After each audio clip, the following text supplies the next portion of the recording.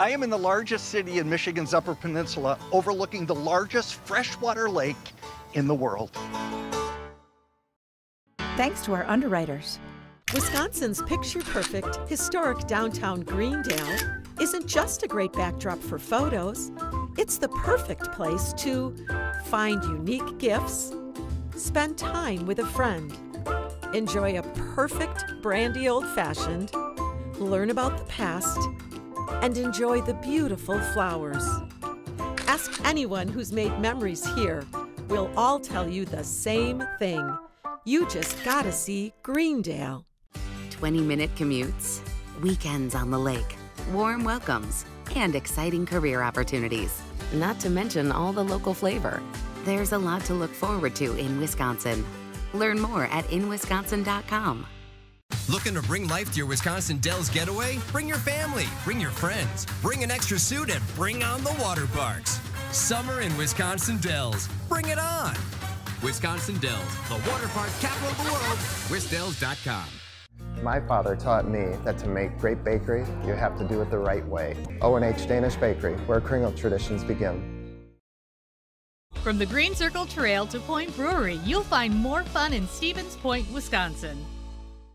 At We-Energies, we believe communities are stronger when we all work together. For more than 40 years, the We-Energies Foundation has supported charitable organizations across Wisconsin. Together, we're creating a brighter future. Heiser Automotive is honored to help John McGivern and his team arrive safely to many main streets. We are committed to remaining true to the Heiser way. Do what's right for our customers, our employees, and the communities we serve. We are happy to help. Thanks to the Friends of Plum Media and to the Friends of PBS Wisconsin.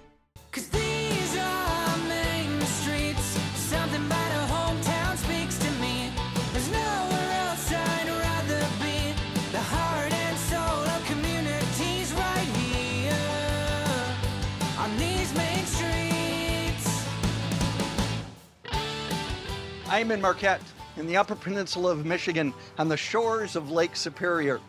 The city of 22,000 is the county seat of Marquette County and boasts having 83 miles of scenic shoreline. Marquette is 175 miles north of Green Bay, Wisconsin, and 250 miles east of Duluth, Minnesota. Emmy, why did you want to meet here to talk about history? Because of that. I know that. I've seen one of these before. It's an ore dock. Yes, absolutely it is. So they discovered iron ore here in 1844, and it's really what founded this town. So this is the Lower Harbor Ore Dock. It has been in use from 1931 until 71, but it's funny, this dock, it's more loved and appreciated now than it was when it was in use. They do laser light shows on it at the holidays. It's iconic. So you called that the Lower Harbor Ore Dock. Right. Is there an Upper Harbor Ore Dock? It's just 10 minutes north of here, and that one still is in use.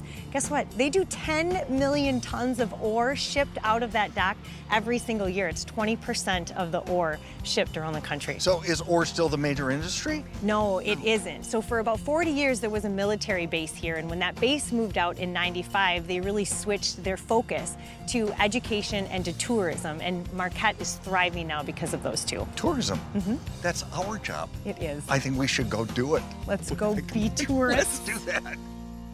You are looking at the oldest and probably the most significant structure in the city, the Marquette Harbor Lighthouse. It was built in 1853, just 4 years after Marquette was incorporated. And it was so critical to trade that honestly, without it, well, Marquette just wouldn't be what it is today.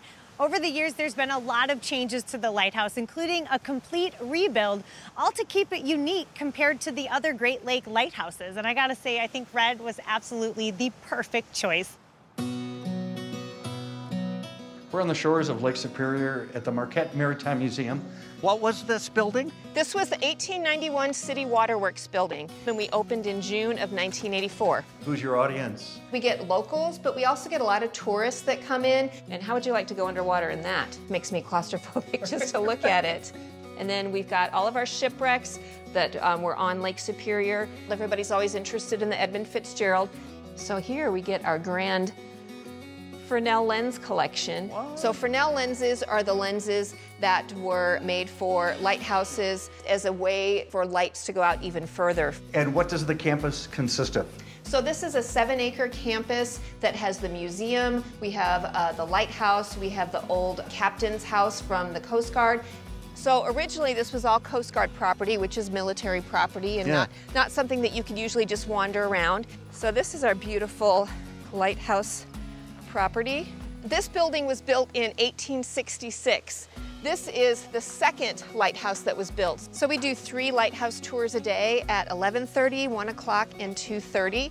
As this is a little bit self-guided in here, you can just walk through and see great old pictures. Like I love this one of the ladies just hanging out on the rock. Yeah. And then we can also go up in the tower. So this lens, its characteristic is it flashes every 10.5 seconds. Every light has its own characteristic. No waiting, you're next. So where we're going now is a catwalk, which is how the lighthouse workers would get from the lighthouse out to the Foghorn building. This whole area is the Marquette Underwater Preserve. So a lot of the shipwrecked scuba divers will come and explore them. And Lake Superior is so cold that it really preserves its shipwrecks. So this is the only spot in Marquette where you can see both the upper harbor and the lower harbor at the same time. This is my favorite spot in Marquette. It's just so beautiful.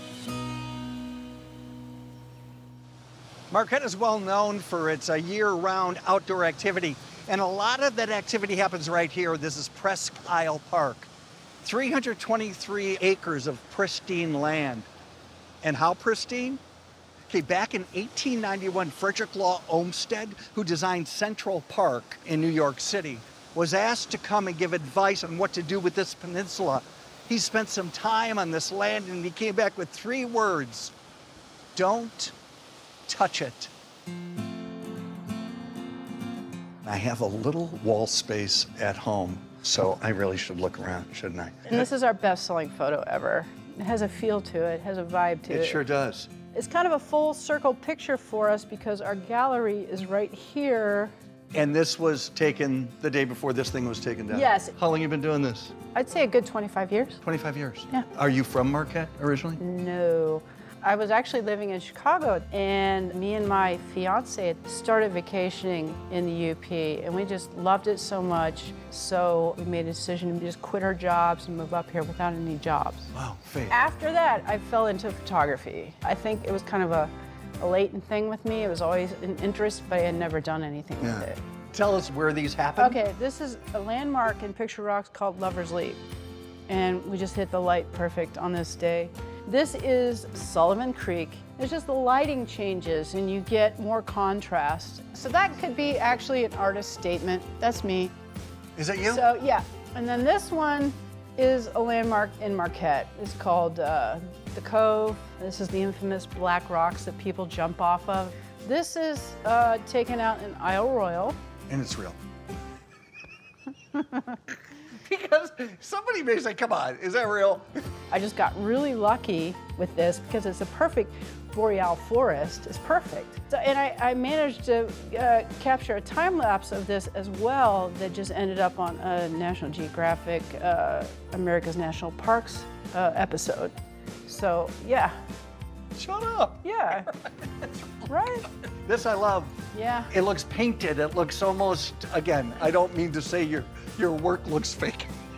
You just said it. I don't mean it that. I mean it as a compliment. It's We'll really take beautiful. it as a compliment. What you get on the camera, on the images, with some of these major displays, it just really is incredible. This work is really gorgeous. Thank you. And it's indicative of this area. It is. It's really beautiful. This is the Marquette County Courthouse. In 1913, there was a civil case that was tried in that courthouse. Teddy Roosevelt was suing the local newspaper for libel, and he won that case. How much was he awarded in 1913? Ishpeming newspaper publisher George Newitt had to pay Teddy Roosevelt 6 cents. The judge said, here's your 6 cents. Go buy a newspaper you like better. So it's a drive-through sculpture park called Lakenenland. Yep, that's my last name is Lakenenland, so we come up with Lakenenland. Lakenenland. What's going on here?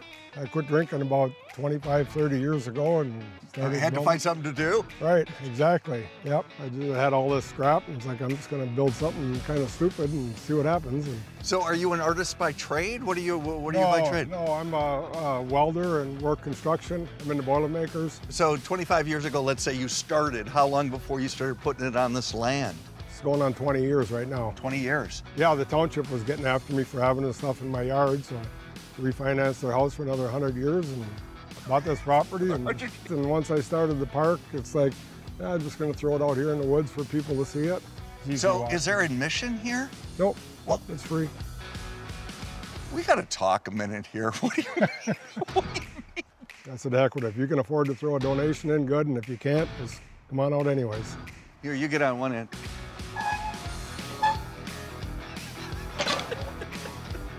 You look great.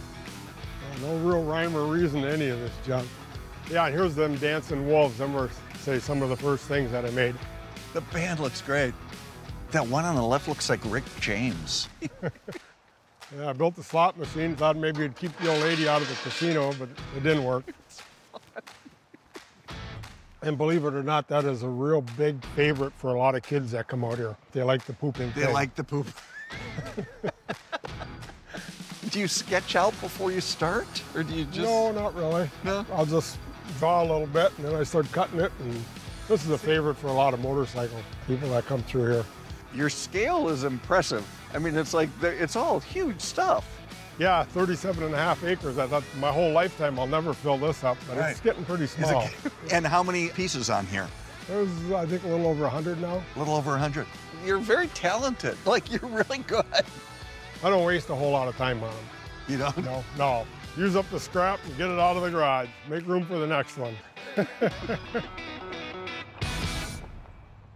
I am inside the Lake Superior Theater. It's a theater that was built inside a working boathouse. This is such a great story. 25 years ago, a group of people from a theater company popped in here because it was raining, and one began to sing, and they realized that the acoustics were terrific. 25 years later, the owners of this boathouse, Pete and Peggy Frazier, leased this space to the theater company for $1 a year. Over the course of a season, 6 or 7 shows, plays and musicals, and pieces written to give voice and honor to this region. They've been so successful. So great. Theater is alive and well in the UP. If your goal is to learn more about this area's story, then you have to come here, the Marquette Regional History Center. And this right here is a must-see. This is an authentic Ojibwe wigwam, and it was made right here in the UP by a Native American elder and his community. So the structure and everything inside, it's all hand done. The same techniques that have been passed down from Native Americans for hundreds and hundreds of years. What a true gem to have here, and what a great way to honor this community. I love a bakery. All bakery is valid bakery. There's nothing wrong with a guilty sweet or a guilty little bit of bread. French petites, you call them? French petite, they're petite gâteaux, which translates into small cake. You can charge more if you say it in French. Is it right? Yeah, that's how you do it, John. That's right. And those are called what? Macaron. And a macaroon is coconut. So it's just that one vowel makes the world of difference. This is a macaroon. This is a macaron. So this is mostly used for cookie dough, cake batter. Can I lick the beater? The chocolate raspberry bomb is my signature cake. The week of Christmas, we make about 450 of just this cake, and we're gonna do a little rosettes in white. I was gonna say rosettes. And then we do a traditional shell border around the edge, and we're gonna just do the scroll work on the side. So everybody's scroll work will be a little different. Cake makers are kind of the crazy ones in the baking world because you have to be ultra scientific for the first part, and then it's all the artsy, like, what can I do with this chocolate, and what if this color combo? So it's really a nice way to exercise both halves of your brain. Looks good, looks perfect, doesn't it? What is all this? This sleeve is actually 15 years it took me to get it. So that's a slice of raspberry bomb. We got an angry hedgehog making red velvet. Beaver with the icing bag, making a wedding cake with his tail. Got the little blind mouse, the little sneaky fox, finished it up. Actually, Looks the good. sleeve is what got me on Food Network. And what show were you on? It was called Winner Take All, and it was an episode called The Broadway Princess Party. Who would have figured, you know, was one of the best happenstances of my life. It's been fun. I can't. I won't. I'm not gonna. You know, I just am on it. Why? Whose hand is this? Oh my! What? Don't ever do that again. That's good. When the Landmark Inn opened in 1930 as the Northland Hotel, it was known as the premier place to stay. It was renovated in the 1990s, and it's known as that again. It's known for its amenities and its meeting rooms, but it's really known for the rooms that are named after its famous guests, Amelia Earhart, Abbott and Costello, the John McGivern's suite. It's really just a power box, but hey, it's all right. Okay, they don't have that quite yet, but I hope they do because I want to come back to Marquette. I mean, you know, this is my favorite. We're at the Vierling restaurant, and this is the Marquette Harbor Brewery. And one of the best things, historical photos. I just love it all. This place is really Marquette history at its finest. Yeah. So the story starts back in 1883. Martin Vierling wanted to build a respectable gentleman's saloon. A saloon? A saloon. So women weren't allowed? They were, but back then they had what was called sample rooms where women would go dine, I think to maybe stay away from all the shenanigans of what was happening out here. Either way, they made that really pretty. Vierling decorated it with his own personal stained glass collection and his artwork. I mean, it was nice. It's beautiful. Yeah, so I love the artwork, I love the stained glass, Yeah. but what I'm really excited about is that we are on Lake Superior, meaning that we have to taste some whitefish while we're here. Absolutely. Yeah. So can we do it without a fork? Look at this. How's the tartar? No, I'm serious about this. You don't even need the tartar. That's when you know it's really good. It's great, isn't it? This is great. And you know, in 1995, this was actually one of the first Michigan brew pubs. And you know how you make sure the beer is really fresh? You brew it in small batches, and it's what Vierling here does really well. They pride themselves on that. This is the blueberry beer. Do you see those beautiful blueberries at the bottom? Yeah. Yum. This is, you know what this is? What? Marquette water. So, Yum. Do you want to toast to something? I do. What should we toast to? I say we toast to Mr. Vierling and to the fish bites. We all know high schools, they're full of miners, right? But here at nearby Negaunee High School, we're talking a different kind of miner. The kind who wear this, the lighted helmet. And, you know, given the history of this town, it only makes sense that mining would be their mascot, but it goes a little bit deeper than that. The high school used to actually be a mining facility up until 1986. So, I mean, this mascot, it only makes sense. We're inside Cliff Shaft Mine Museum. This is the main museum room. Used to be part of the operating mine, but what we have done is converted it into a area where we display many different aspects of mining and the history of this particular mine. And it operated for how long? This mine operated from 1884 to 1967, so that's 83 years. And what were they digging out of this earth here? Oh, they were taking iron ore. Iron mining was a very important part of the development here of the Upper Peninsula. When you go underground, of course, it's pitch black, but every miner has their own light on their helmet. So you would put that electric light on your hard hat, and the battery pack would be on your belt. In the very early days, they did use candles. This is the access tunnel. Yeah, these tunnels were put in specifically to protect the miners from our winter weather. So this shaft actually has access to 85 miles of tunnels. It's amazing. What's this here? When the miners came down to work, the first thing they would do is register with the clerk in this room. His primary job was to make sure that every miner that went underground came back up. And a miner would get his brass check, and then at the end of the day, the clerk would put it back. But if there was one missing, obviously there was a miner who did not return. Go ahead, give it a push. There you go, see? Okay, I gotta take a nap now. This is the shaft right here. You're looking up into the shaft head frame. And the bottom is how far down? 1,300. How many stories is that? 13. 13 plus. 13 stories down. Yeah. No thanks, I'll go to 12. Look at that, he's ready to go. I assume that those are steel-toed shoes you're wearing. Yes, they are. Okay. Steel-toed hush puppies. What we'll do is we'll walk up here, stop at the blacksmith shop. Oh, this is cool. Hey, blacksmith. How are you, sir? Pretty good. What are you doing? I'm just making a little medallion right now. This is tricked up right here. You want me to pound it for you? Okay. Flat as can be. Wow, you've done that before, huh?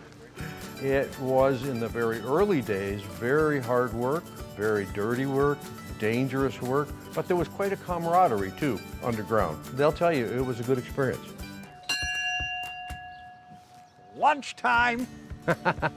Mining has a lot of stories to tell. We're real lucky it's still standing and we can share it with people today. You just got the tour. Please pay on the way out. Marquette is not the largest city on Lake Superior. Do you know what city is? I'll give you a hint. It's got a well-known bay. The largest city on Lake Superior. You're probably thinking Duluth, Minnesota, right? Because of its large port. And if that's what you're thinking, I'm sorry, you're wrong.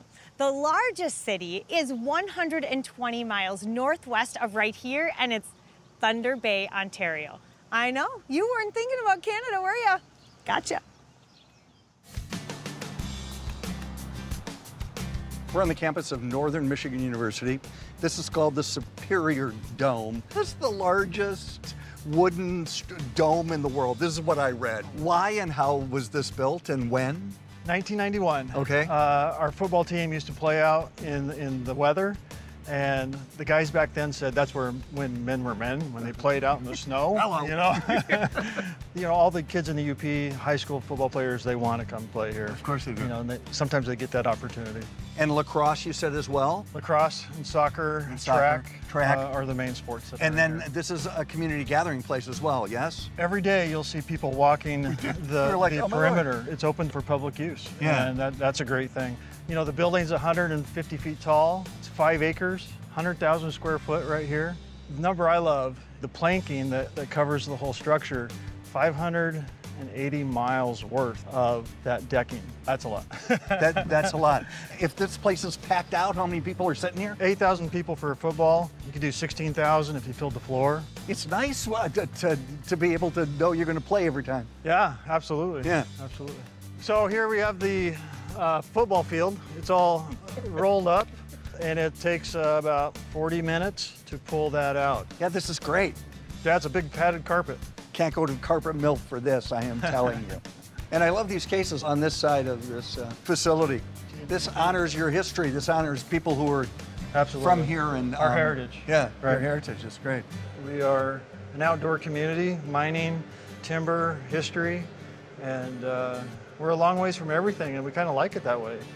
Athletics, here we go. Yeah, here we have some cases that celebrate our past in athletics. Yep. National football champions in about 1990, 91. Steve Mariucci, famous NFL coach, was a student here. His roommate was Tom Izzo, who's a famous basketball coach down in Michigan State. Good. We also have a little bit of history with the Olympics. We were an Olympic training site for speed skating, weightlifting, boxing, and wrestling. There's so many things that happen in Marquette, and the dome meets that purpose. How can you tell that you're really close to Canada? Take a look at this marquee. August. Summer is here. Don't blink. We're in Marquette, Michigan. Did you know that their summer is August only? Whoa.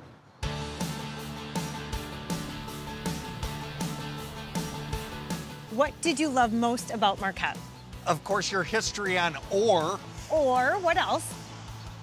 Or food. Or art. Or outdoors. Or like all of it. This is a great community. There's nowhere else I'd rather be. The heart and soul of communities right here. And my shadow. Fox! Holy Can you see him? Yeah. Oh, you can't see him? Yeah. They're everywhere. Macaroon, macaron. Nope, macaron, macaroon. This has got the extra O because it's bigger. Think about it, John. Bigger cookie, more O's. Brilliant. Thanks to our underwriters. Wisconsin's picture-perfect, historic downtown Greendale isn't just a great backdrop for photos, it's the perfect place to find unique gifts, spend time with a friend, enjoy a perfect brandy old-fashioned, learn about the past, and enjoy the beautiful flowers. Ask anyone who's made memories here. We'll all tell you the same thing. You just gotta see Greendale. 20-minute commutes, weekends on the lake, warm welcomes, and exciting career opportunities. Not to mention all the local flavor. There's a lot to look forward to in Wisconsin. Learn more at inwisconsin.com. Looking to bring life to your Wisconsin Dells getaway? Bring your family, bring your friends, bring an extra suit, and bring on the water parks. Summer in Wisconsin Dells. Bring it on! Wisconsin Dells, the water park capital of the world. WisDells.com. My father taught me that to make great bakery, you have to do it the right way. O&H Danish Bakery, where Kringle traditions begin. From the Green Circle Trail to Point Brewery, you'll find more fun in Stevens Point, Wisconsin. At WeEnergies, we believe communities are stronger when we all work together. For more than 40 years, the WeEnergies Foundation has supported charitable organizations across Wisconsin. Together, we're creating a brighter future. Heiser Automotive is honored to help John McGivern and his team arrive safely to many main streets. We are committed to remaining true to the Heiser way. Do what's right for our customers, our employees, and the communities we serve. We are happy to help. Thanks to the Friends of Plum Media and to the Friends of PBS Wisconsin. You may not know this about me, but I suffer from seasickness. I finally found a boat that I can handle. Yeah.